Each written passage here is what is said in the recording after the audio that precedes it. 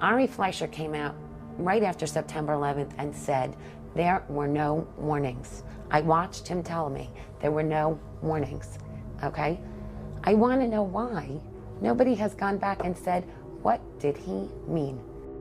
Howard Dean recently seemed to muse aloud whether you had advanced knowledge of 9/11. Yeah. Look, there's time for politics. And, you know,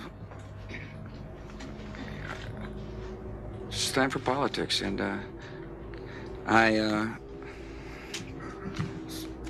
it's an absurd insinuation.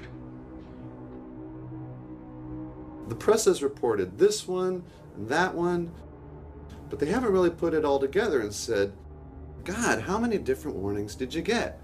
How many different ways was this information coming at you? And why wasn't anything done about all these warnings? Why is the Attorney General of the United States doing all his air travel by specially chartered jet? The Justice Department cited what it called a threat assessment by the FBI and said Ashcroft has been advised to travel only by private jet for the remainder of his term.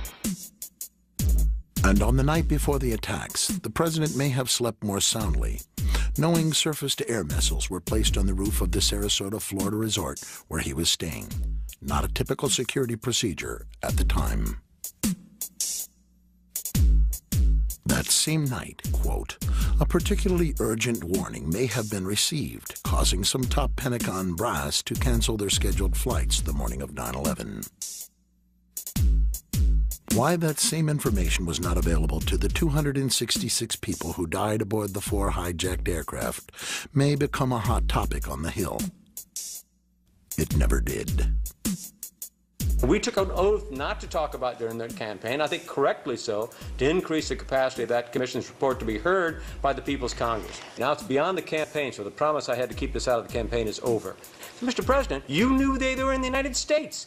You were warned by the CIA. You knew in July they were inside the United States. You were told again by briefing officers in August that it was a dire threat.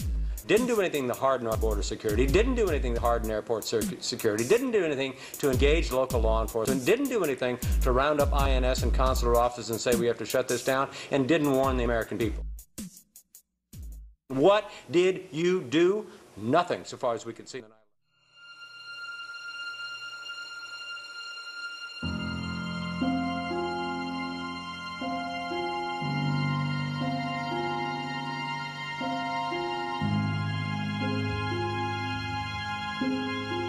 The government first said there were no warnings.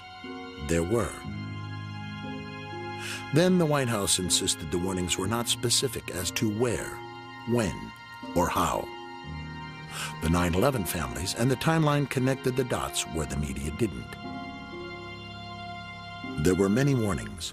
Most were detailed, some were urgent, and yet little or no defensive action was taken by responsible officials, except for their own personal protection.